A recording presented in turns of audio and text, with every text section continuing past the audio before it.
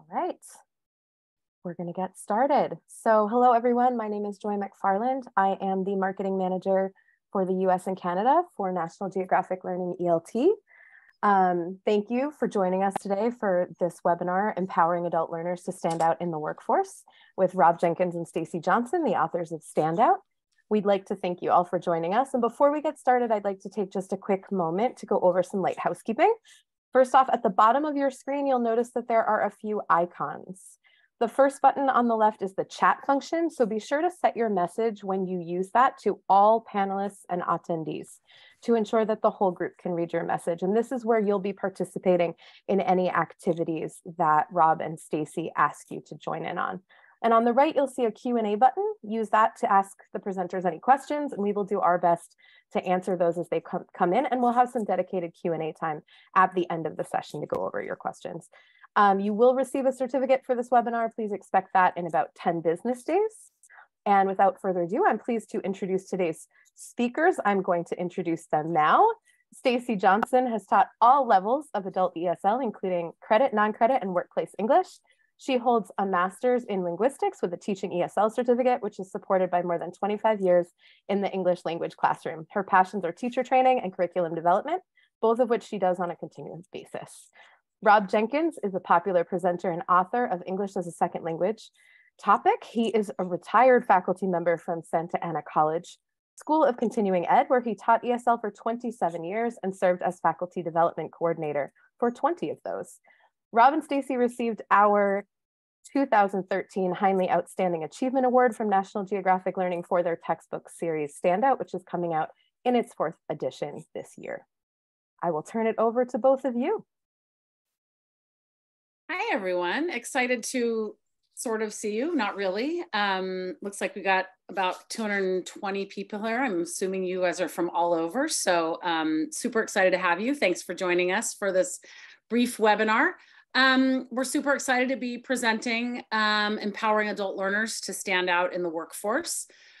This is the agenda that we're going to cover today. We are going to start by talking about workforce preparation, kind of give you a background on the history of some of this, really quick history of some of the standards and how it led to us teaching ESL in the workplace. ESL in the classroom. We're going to start off after that by talking about some soft skills that you're going to find that employers want in the workplace.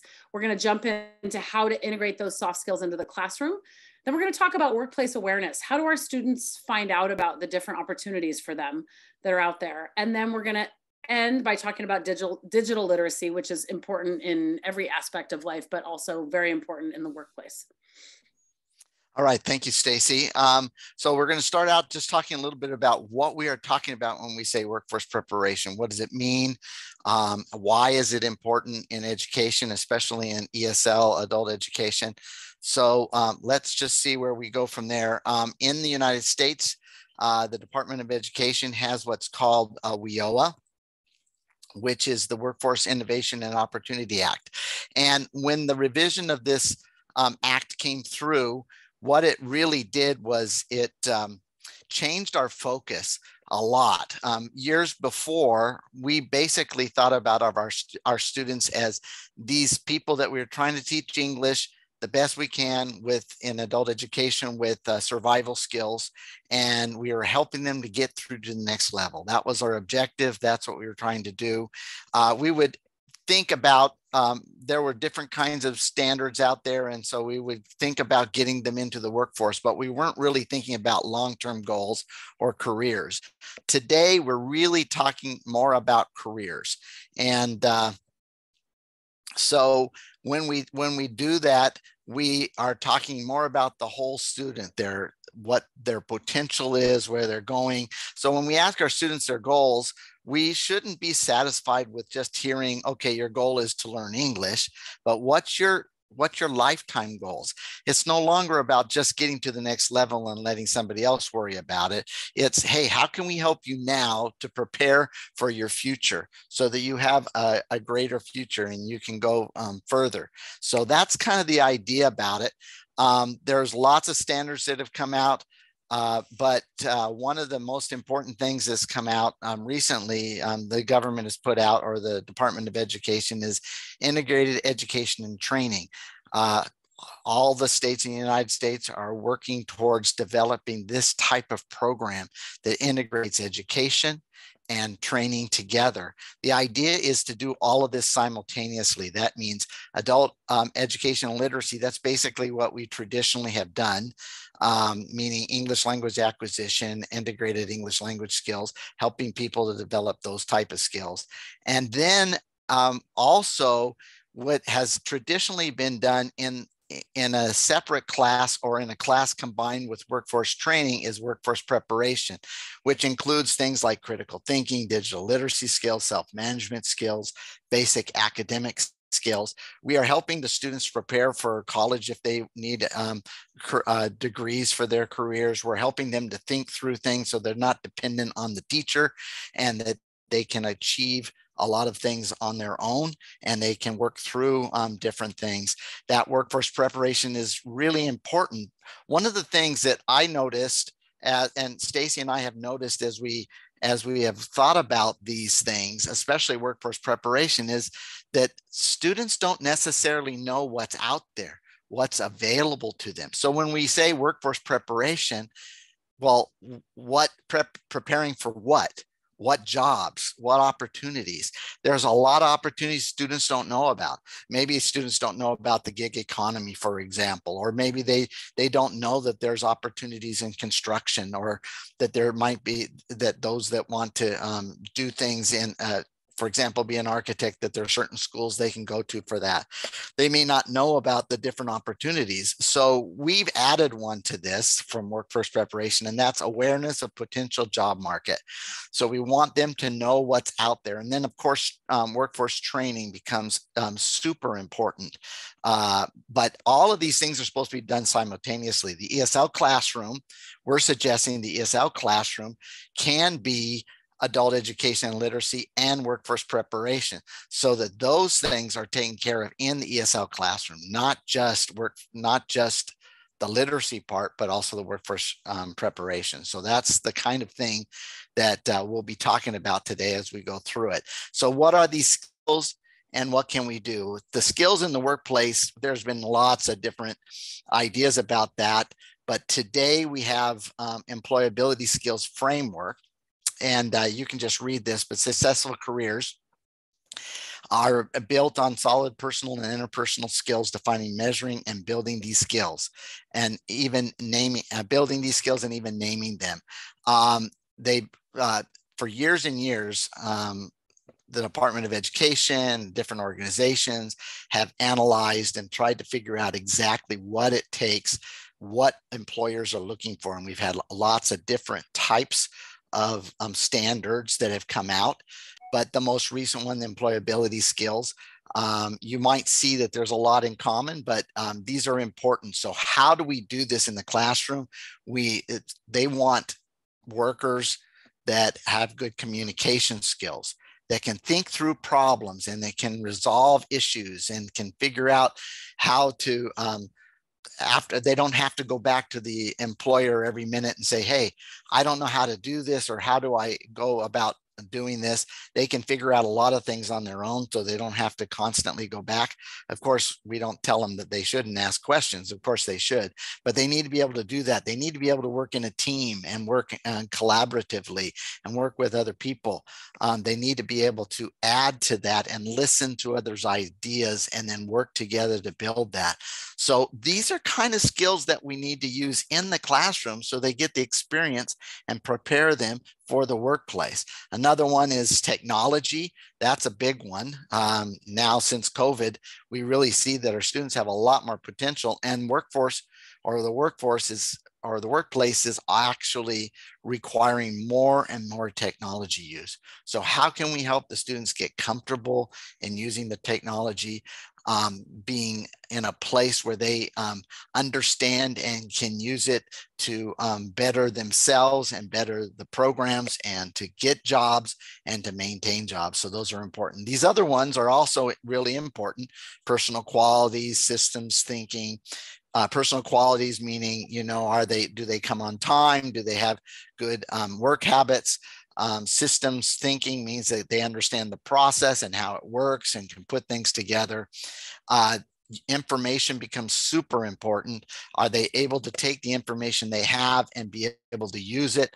So they're doing more than just checking a box, but they're actually working through things like with critical thinking. All of these things relate back to critical thinking and how they can do that. Resource management, how well to use a resources, including sometimes money, but sometimes materials and different things to be able to use that. Also applied academic skills. So they learn things that they need and they need to apply those. So they use that type of skills. So I'll turn the time over to Staci and she can talk to you a little bit about the classroom. So some of you might have noticed that I was laughing or smiling while Rob was presenting. I'm having so much fun in the chat. I love seeing where all you guys are from. Someone said good night. I'm from Ukraine because I'm assuming it's nighttime there and it's really late. Just so awesome to see what a great community we have of ESL teachers. And same thing we try to do in our classroom is build community with our students. So anyway, super fun to see all that. I wish we had hours to just sit and chat with you guys in the chat room, but we do have some stuff to get to. But oh my gosh, people from Brazil and Chicago and Egypt, and oh my gosh, I love it. All right, soft skills in the classroom. So we've had a little bit of an overview on employability skills and what employers are looking for, but now we want to talk about how do these translate to the classroom. So applying soft skills in the classroom. So if you guys can stop chatting and saying where you're from for just a second, and imagine you're an employer. Imagine you're going to hire someone. What attributes, besides their technical skills, which might be required for a certain job, what are you looking for? What soft skills are you looking for? So go ahead, type those in the chat instead of where you're from. What sort of things do you think an employer would be looking for in an employee? Someone who's willing to learn, emotional intelligence, punctuality, collaboration, ability to get along with others, communication skills, teamwork, listening skills. Oh my gosh, you guys are awesome. There are so many soft skills that are so important besides what they know how to do. Hardworking and curious, responsible, collaboration and teamwork, determined. Okay, these are awesome. So we're going to put a couple up on the screen here, and by no means is this an exhaustive list. But what employers are looking for is they're looking for people who can make decisions and solve problems, exercise leadership roles, manage their time, complete tasks, interact with team members, collect and organize information, interpret and communicate information, and apply technology to a task. I love it, Catherine. Ditto to all the above. Yes, there's just so many things that employers are looking for that we can actually bring into the classroom. So look at my list right here of my 8 things. In your opinion, which of these would also make a good student?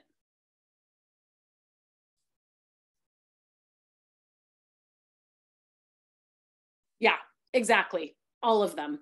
Some of you put one, but then most of you are saying all of them. Exactly. So the things that we employers are looking for are the same things that we as teachers want our students to be able to do. So now let's look at some of the examples from Standout and see what soft skills our students will be working on if they did these activities. Okay, so look at this activity. This is a graph, a housing graph, and what the activity is asking is for you to label the different types of housing in the graph. And then you're going to listen to a description. We're not going to listen right now, but you're going to listen to a description and write the number of units for each type. So imagine you have your students doing this activity. What sort of soft skills are they doing? Over to the right, we've just labeled them 1, 2, 3, 4, 5, 6. So all you have to do is write 1, 2, 3, 4, 5, or 6 in the chat box. You don't have to actually type out all the words. Okay, I see 6. Good. Interpret and communicate information. Good. 5, collect and organize information. Good. Number 1, make decisions. They're not really solving a problem, but yes, making a decision. Number 4, interacting with team members. Great. Great. So basically almost all of them, right? They may have to manage their time. That might be depending on if the teacher's given them some sort of a time limit to work on this. And if they were in a group and they were given roles, they might have to do number 2. But yes, almost all of them. Great. Okay, let's look at the next one. Okay. Hopefully you have a screen big enough that you can see this. I know some of you who are on a phone are probably not going to be able to do this, but this is a flow chart. And this is a flow chart that would, if you were dealing with a situation, in this particular instance, it's from a work unit in Standout Book 4. And it's asking the students to read a flow chart and do they agree or disagree with each step. But what I want you guys to do, I'm going to give you a little problem. And I want you to kind of look at this flow chart and just take a minute or two. You don't have to type anything. Take a minute or two and kind of go through the steps. So imagine that Renee is a cashier in a fast food restaurant and a customer just came up and told her that she gave him the wrong change. He doesn't have his receipt and she doesn't remember helping him. What should she do? Okay, I'm not asking you to tell me what she should do. I just want you to take that scenario and kind of go through this flow chart. So what is the problem? Can I solve it myself or do I need a coworker to help me? And kind of go through the chart. I'm going to give you like 30 seconds.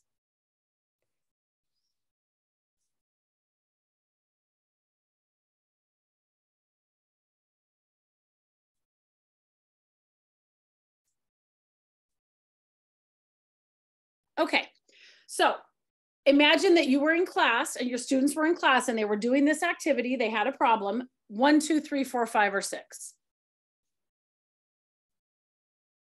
Or all of them. Sorry, someone can't see it. I know it's a little small, especially if you're on a small thing. Okay, again, number 6, good. Interpret and communicate information. 4, 1, 1, 5, 6. Okay, great, awesome, good job. All right, let's look at the next one. Okay, so in this one, and again, if the screen is small, that's okay, I'm gonna explain it to you. You're given a paragraph, and in the paragraphs, it's a description of the cold and the flu. So the students are asked to read this, and then they're asked to classify in a table below the symptoms of the cold and the flu, okay? So what do you think? 1, 2, 3, 4, 5, 6.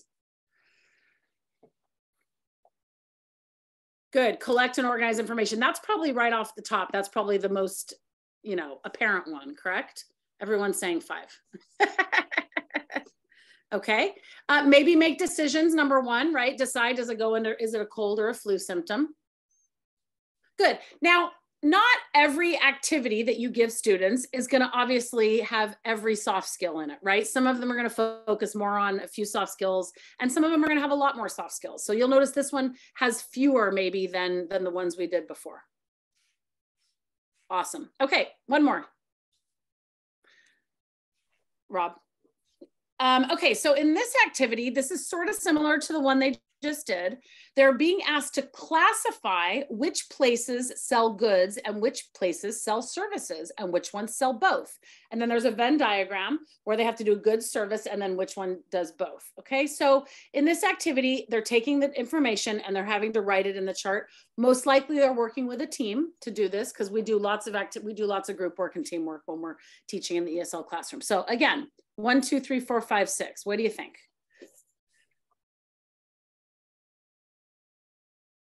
Great. I see 4, 5, 6. I see 1. Good. Again, a lot of people aren't saying 3 for any of these, and that is because I didn't necessarily give you a time limit. But if a teacher has given them a time limit, then they do have to manage their time. Okay. Awesome. You guys are great. Thanks for playing along. Also, John, you want to say something? Yeah. Also, a lot of these you can do in groups, and once you do it in groups, then all of a sudden you have exercise leadership. You have working together to make decisions. So those are always important too. And so a lot of times, if you do it with groups, it makes a big difference. Yeah, for sure. Okay. Something else that we do a lot of in Standout, and if you're not familiar with Standout, that's totally fine. This is stuff you can do in your ESL classroom with whatever textbook or whatever materials you're using. But we do team projects, project-based learning, and we try to simulate the workplace actually, because students are working in groups. They're always working as a team and they're always having to help each other out. They have a role. Each person in the group has a role, a different position, and they're asked to complete a project together as a team. So, for example, this is an example of one team project, create a community brochure. And I'm going to read it to you if you can't see it. It says, imagine that a new family has moved into your neighborhood and you want to tell them all about your community. This is a community unit. With your team, create a brochure about your community. So you're going to see that in this project, there is a leader, a writer, a designer, and city representatives, and they each have different roles. Okay, you guys are already ahead of me. Someone just did this project. Awesome. So what do you think? I see 3, I see 4, manage time, interact appropriately with team members. Okay, I'm seeing stuff that maybe I didn't see in the previous ones, and that's because I didn't tell you that you were working in a group in those, but now it sort of changes the dynamic when you have students working in groups. 2, 4 leadership roles for sure. We didn't see that much in the previous examples that we did. Yep, all of them. I mean, in team projects, you really have an opportunity to do all of them. And remember, these are just 6 that we happen to choose that you find in a lot of activities, but there's so many more soft skills that students are working with in the ESL classroom. Okay, the next slide, just to show you an example, and you can, take a picture of this slide or, oh, sorry. There it goes. All right. There it goes. These are all different examples of projects that we do in Standout. If you're familiar, if you know, you know.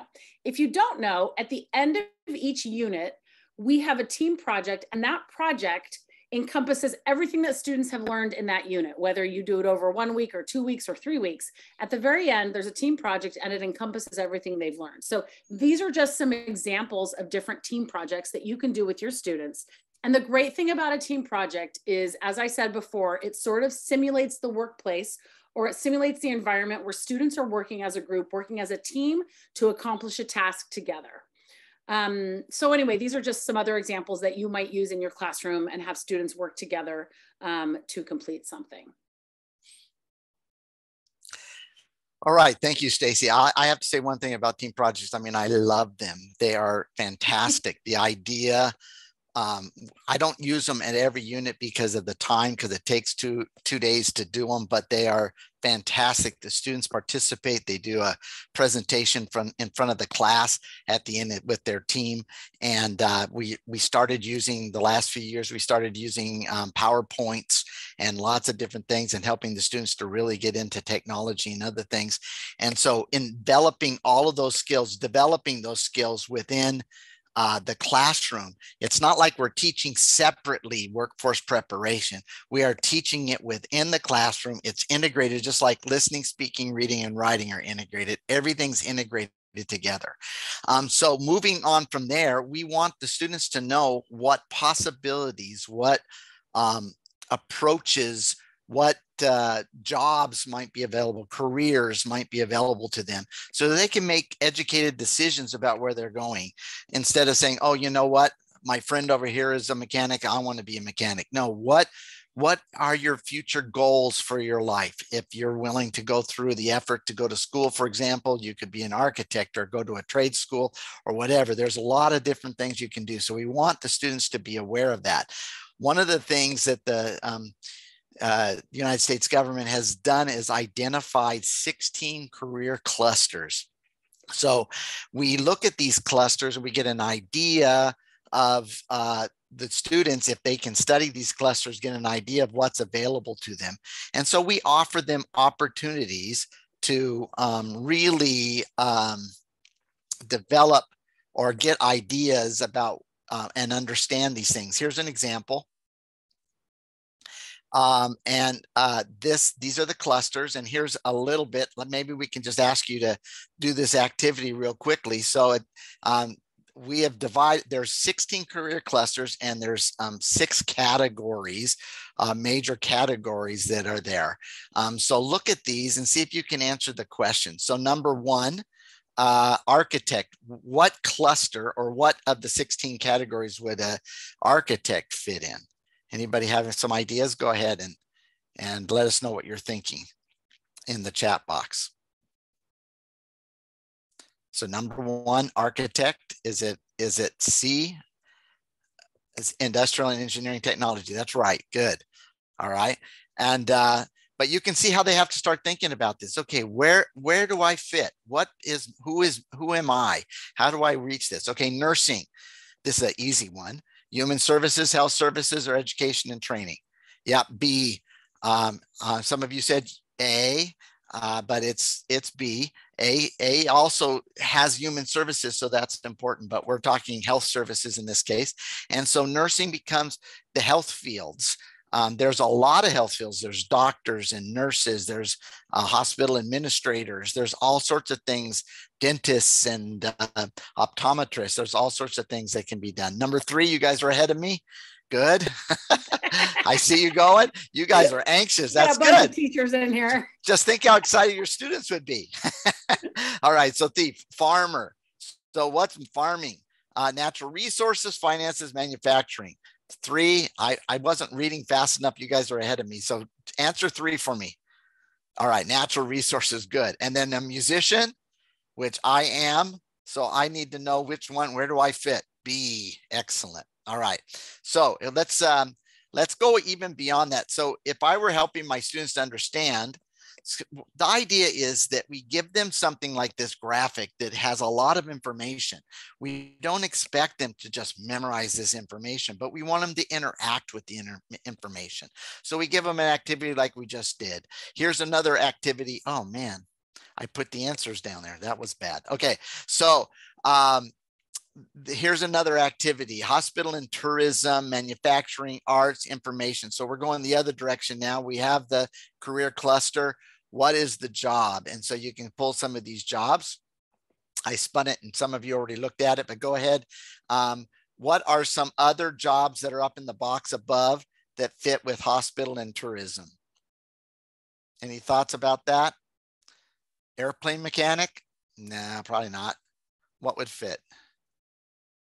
Tour director. Okay, I don't see tour. Look in the box above. Tour director would absolutely be right. All right, there's some answers there. I'm going to give you all the answers in just a minute. How about manufacturing? What would fit with manufacturing? Which one of those jobs above? I see a lot of different ones. You guys are coming up with your own, which is fantastic because I mean, that doesn't hurt. That also is great. Arts and communication, technology, AV and communication. What do we got? All right. And then information technology. Here, I'll give you the answers. See how you did. Okay. So these are the answers that are in the book. Hotel housekeeper, park ranger, airplane mechanic, appliance repair person, artist, film editor, cable TV installer. Great. Okay. So that's good. So again, the idea is to interact with the information. So the students aren't just filled with a lot of stuff, but they get some opportunities to interact. Do they have to memorize all this? No, but they start to get an idea. They're starting to think about their own lives and their futures, and this the kind of thing is important. So in Standout, what we do and what we suggest that you do, whether using the book or not, is you kind of help them to know, for example, what jobs are available to them. How much do these jobs pay? How many people are in the workforce? Is it easy to get a job in that field? Are there a lot of positions open? That type of thing. And then move to, that's pretty general. We usually start with something general like the cluster, and then we zero in. In this case, we're zeroing, it was finances. And in this case, we're zeroing in on bank tellers. So banking goes to bank teller. And then, so we move from there. And then eventually we get into reflection, which Staci is going to talk about just a little bit. So here are some examples. So we talked about this already. We introduce them to the clusters. We help them understand that they have a lot of opportunities and a lot of places to go. And then here's another one. We do this we have one of these awareness lessons every unit. We have 6 lessons in a unit. The 6th lesson is about awareness of a job. So here we have the gig economy. Another one is food related jobs. Here's one that is specifically about construction jobs. And again, we're talking about how much money they make, how many jobs there are. what is the education that's necessary for that.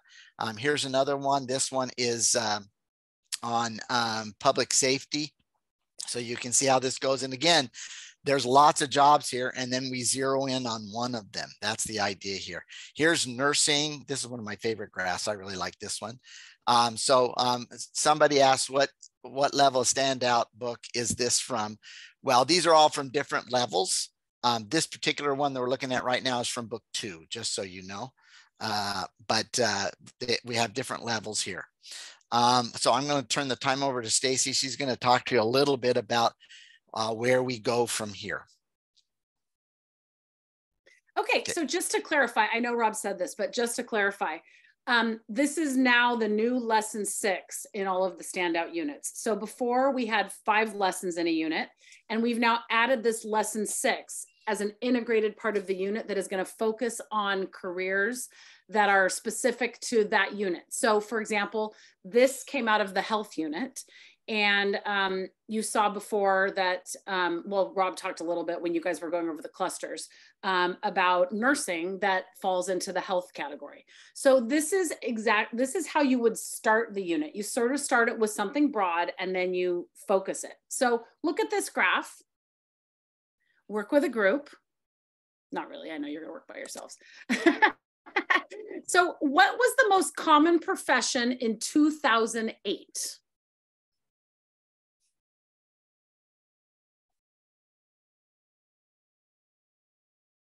Interesting question. I see. What does the size of the circle mean? Okay, so this is a little tricky. So the title of this is Health Careers and Salaries in 2008. This is a unique graph because we don't often see circles, right? We see lines, we see bar graphs, we see pie charts. But I think you can guess that the size of the circle is number of employees, right? Am I right about that? Yes. Okay. Well, I'm looking at the physical therapist and the dental hygienist are a little smaller than the pharmacist. Okay, so if you look at the number of employees, which is the bottom, which career was the most popular? Yep, registered nurse. I see some other answers. But if you see the registered nurse is all the way over at the 2,500,000 mark. Took me a second to calculate that, to read that number. Okay, so this is an example of students getting to see a bunch of different careers, but then having to sort of work with the graph. This is really good for them, working with graphs and having to read them, having to see the information. So registered nurse, great. I just want to say one thing because there was a question about maybe we should have a legend. The idea here is that we don't have a legend because we want them to figure it out. That's part of the critical thinking. If you look at the sizes of the circles, they get gradually smaller as you go to the left, and then you can figure it out. It's not easy to figure out, but we want the students to get challenged. We want them to work through it. All right, Staci, go ahead. Okay, so then the next activity in that lesson would be looking at this chart. And again, I know this is small, so if not everyone has a big computer screen, they might not be able to see this. And we're not actually really gonna do this activity, but I just want you to see that the next thing is them listening to the different descriptions and looking at the education needed and the time that it would take to get that sort of certification. So the whole point of this is just to open the students' eyes to opportunities that might be out there for them. Maybe they never thought that becoming a nurse is something they could do. Or maybe they never thought the licensed practical nurse, it only requires a diploma and it takes 12 to 18 months to get. And students maybe have thought, well, I could never be a nurse because that's just too much education, but I could do something that takes a little less time. And the certified nursing assistant, even less time, 4 to 12 weeks. I think Rob, okay. So the activity here is that after they did this activity and they worked with the information in the chart, they would actually work in a group and discuss which kind of nurse they might choose to be. And it might be based on the time or money that it would cost to go to school to do certain things. Okay, great. So something that's really important in these lessons and Rob mentioned it briefly when he was talking about workplace awareness, is that we really want students to see what opportunities might be available to them. So it's not only important to introduce the opportunities, but it's also good to get them to reflect on who they are, what they can do, what they're good at. And ultimately, this could help guide them in a different direction for a profession or a possible job that they might have in the future. So let's look at some different examples from Standout of reflection activities. So in the beginning of every book, or in the beginning of every workplace lesson, workplace unit, we want students to start to think about the different character traits that they have. So in this example, you can see that we're introducing them to different character traits. And obviously, as a teacher, you would go through each of these and have students check off what they think they have. And everyone's going to be different. So this is kind of a fun activity for students to do and kind of see who they are and what kind of traits they have. In the next activity, and this is in the healthcare workers unit, or in the health unit, but talking about healthcare workers, we are asking students to check what's true about them. So kind of look through those. And if students didn't check a lot of those boxes, maybe healthcare worker isn't for them. Maybe that's just not a profession that would be good for them. Okay, look at the next one. Food services. So now we're talking about food services, and we're asking students to circle the traits that describe them. And then they're going to think about character traits that are needed to do different jobs. So the exercise F says, if you're a food server, you might be good with people, outgoing, organized, compassionate. Okay. And then we're asking students to think about other character traits for other jobs.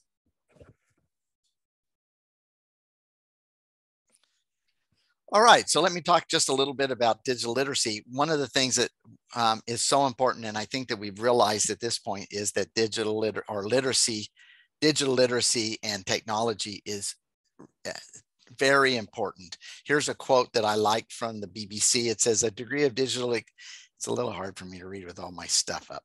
A degree of digital expertise has been expected even in roles unrelated to tech. So it's not that it's a technology job anymore. That's what it used to be. I want to work for Google and I need to know everything about technology. Not anymore. Just about every job, from warehouse operators using cloud management systems to doctors working with patients via remote, having a Zoom call to talk through a diagnosis, for example, managing construction. There's so many things that students need to be aware of so that they can function in the workplace. So again, we make it possible for them to function in the classroom in the way they would function in the workplace, and that'll give them the experience they need to be productive and successful in the workplace. So here are a couple of examples. We have in Standout something called Life Online, and sometimes they're just suggestions and other times they're activities. Here's one. Sometimes interviews are online. Read the list with a group, write a check next to the things you should do in an online interview, and write X next to what you should not do. So why don't you just tell us what should you do which ones are things that you should do in an online interview? Any of those things are good? Or yeah, go ahead and do that.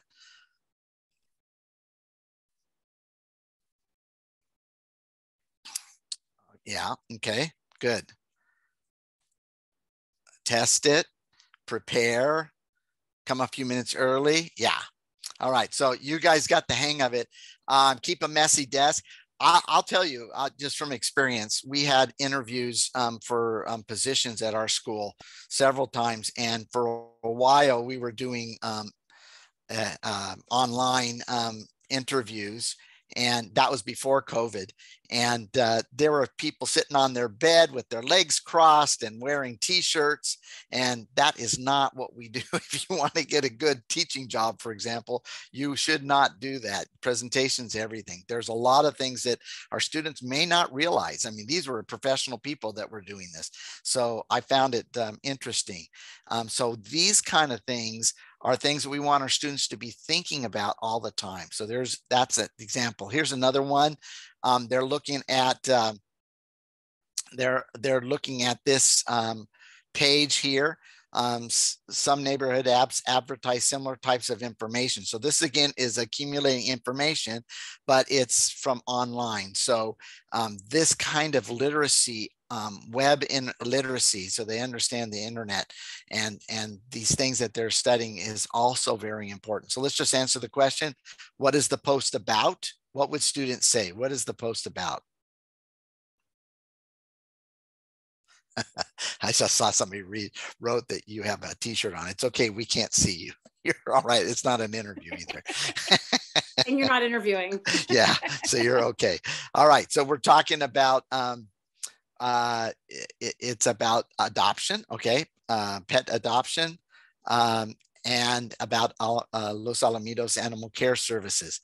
Staci, yes, that just made me think. Some of us live close to these places.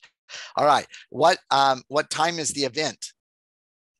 And the reason I'm asking you to do this, I know you can see it pretty quickly, but the reason I'm asking you to tell me what time is the event is because I want you to think about what the students are doing. There's a lot of words on this page. They need to be able to filter out the other words and find it. Okay, where is the event at?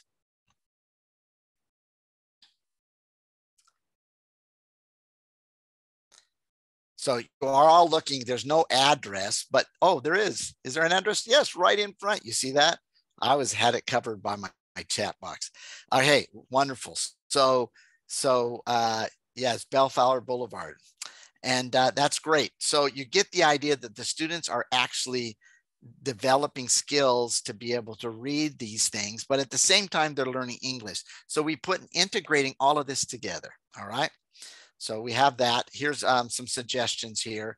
This is one that students just need to know. There's not really an activity here, but sometimes we just need to make sure students know of things to do. What do you do? Actually, there is something to do here. You're asking what you should do in an email versus what you should do in person. Like, do you ask for a raise in an email? For example, so you can think about that, and students get an opportunity to really think about that. Using technology for personal communication is often prohibited. This is the one that I thought the other one was. So yes, here is just some information. When do you use technology? When is it appropriate in the classroom? So those are just some ideas. Go ahead, Staci. Okay, it looks like our time is close to up. We're going to wrap this up really quick. I'm going to go over the agenda, and then I think we might have a few minutes for questions, but I'll let Joy jump in and cut us off when we no longer can do that. So anyway, today, just a quick recap. We went over workforce preparation. Rob talked about the standards and what the current employability skills are and what employers are looking for.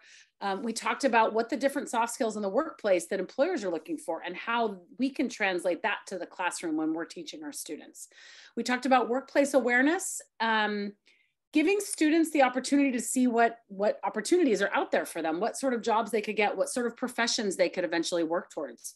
And then Rob finished off talking about digital literacy, how important that is, and how we can do digital literacy activities in the classroom with our students. So I think, do we have a few minutes? We can open it up to some questions, and you can just type them in the chat box, and we will try to answer them as many as we can, as fast as we can, and go from there. Yeah, you guys can put them in the Q&A. You want them in the Q&A or the chat box, or both? Q&A. So far, we have one from Luva saying, you added a new level. Will you have a special webinar about the literacy book? Yes, Luba, we will. It is next month in May. Stay tuned for that. We can't wait to see you there. We are very, very excited about that. Yeah, we are very excited. We'll put the information as an answer to your question. Someone's asking when the new edition is going to be available. Joy, you probably know that better than I do. Yeah, some of the books will start being available next month, and they are publishing through December of this year. And how long does it take to go over the whole book? Juliet is asking. Do you guys want to talk about your pacing a little bit? Sure. So the book has, the idea is that there's 8 units. 8 units.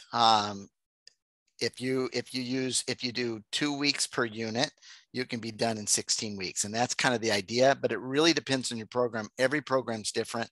If you're only teaching 6 hours a week, you're not going to make it. You should go through half of the book. Really, you need to have a full adult education programs often have 4 days a week type of instruction. But the idea here is to be done in one semester with each level of the book, or one term. Each lesson is designed to be one day. So if you think about it, there's 6 lessons per unit. So there's 6 and 6, that's 12 days. So yes, the units do have to be done in sequence. Someone's asking that question because it progresses. As they learn grammar, you build upon it, you recycle, and the skills get more difficult as you go throughout the book. So yes, it does need to be done in order. Yeah, we think that that's a really important point. It used to be 25 years ago, everybody was talking about open entry, open exit, which we still have and which we still do. But they would say, hey, yeah, you can come into our book 3/4 of the way through the book and it won't be any harder than the beginning. Well, then our students aren't improving. The idea is we want our students to improve. We want them to get better. And so this is an opportunity for them to do it. And this is kind of what we're trying to accomplish here. Yeah, Munira, I see your question there. You teach the 4 different skills. Unfortunately, this book covers all those skills, or fortunately, I guess. I don't know that it would fit under one of those specifically. We do grammar, we do reading, we do writing, we do listening, we do speaking, we do all of it in one book. There are some programs that use Standout for listening and speaking, but yeah, it's designed to have all 4 of the major skills. I'm trying to get back to Timothy's question. His question is, I have many professionals from other countries, doctors, lawyers, bookkeepers, etc., and they need English to become certified in the USA. How can we best address these needs? Rob? Well,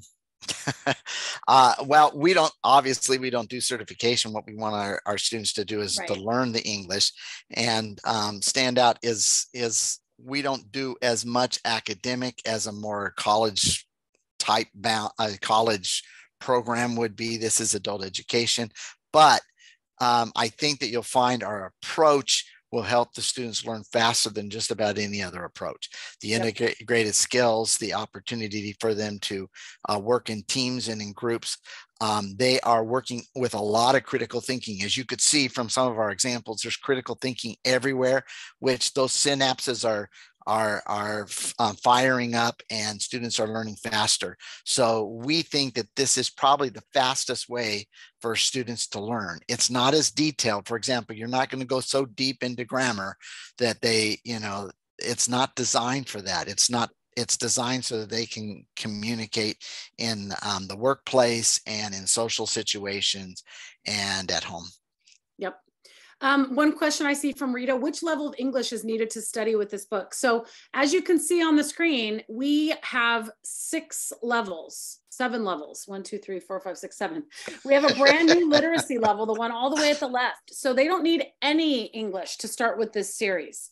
They can start at literacy, but if they already know how to read and write, they would go and start with the basic book, which comes right after literacy. When we talk about read and write, we mean read and write in their own language. So in English, if of course we don't expect them to be able to read and write, but if they're literate in their own language. Yeah, if they don't have any literacy skills in their own language, they can still use Standout by starting at the literacy level. Wendy, thank you for your comment. Yes, we are so excited about this literacy book. We're going to be doing a presentation on that, so hope to see you guys there. But this is something groundbreaking in the ESL textbook world. This is going to be geared towards adults, not a literacy book for children. This is a literacy book for adults. So we're super duper excited about let me answer a question that's in the question. I've put the webinar link in the chat for the literacy webinar. I see it. There's a lot of questions about that. Okay. Thank you, guys. Let me just mention one thing that Kathy Brooke Wong and Diane have asked about in the question and answer. They're asking about Canvas shells or some sort of mode of delivery. We have what's now called Spark, which is brand new. This is a program that is a learning management system. Rob, go to the last slide. Okay, yeah, that's a good idea. Thank you. So this is a language management system. Is it here in the last slide?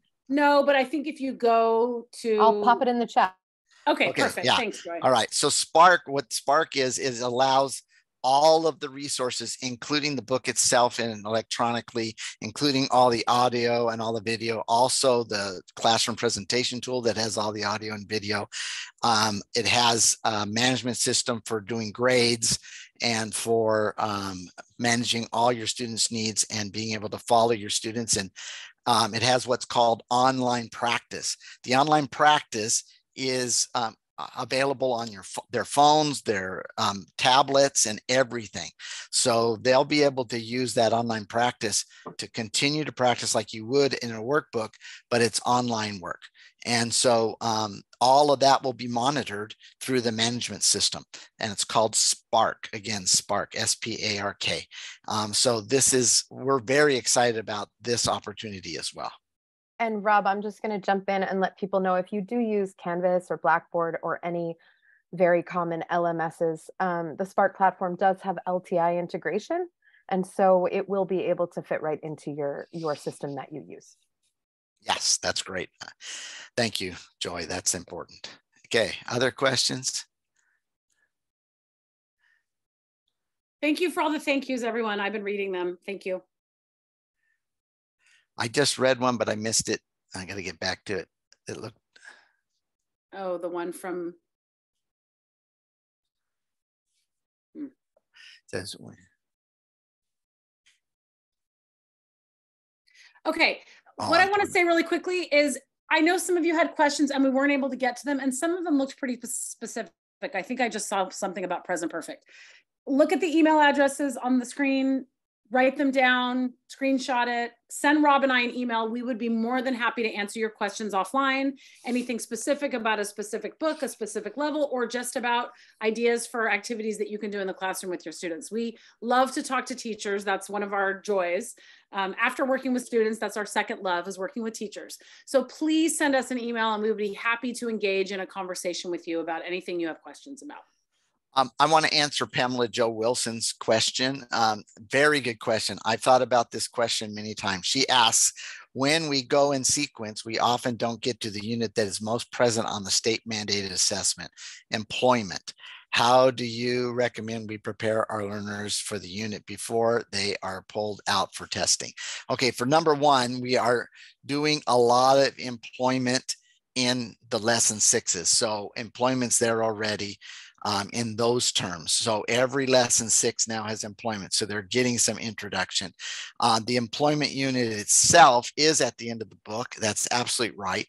When Staci says that you can't go out of order, you can go out of order a little bit. It's just, we don't recommend that you start in lesson 5 and then go to lesson 1 and then go to lesson 3. We don't recommend that because of the progression of the book. But if you were to go into just before the state assessments, if you're using CASAS, for example, or whatever, if you were to go into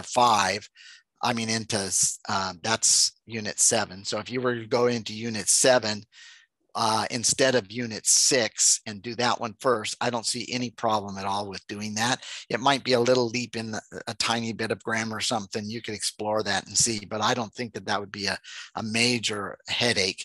But again, don't forget everything we talked about in this workshop.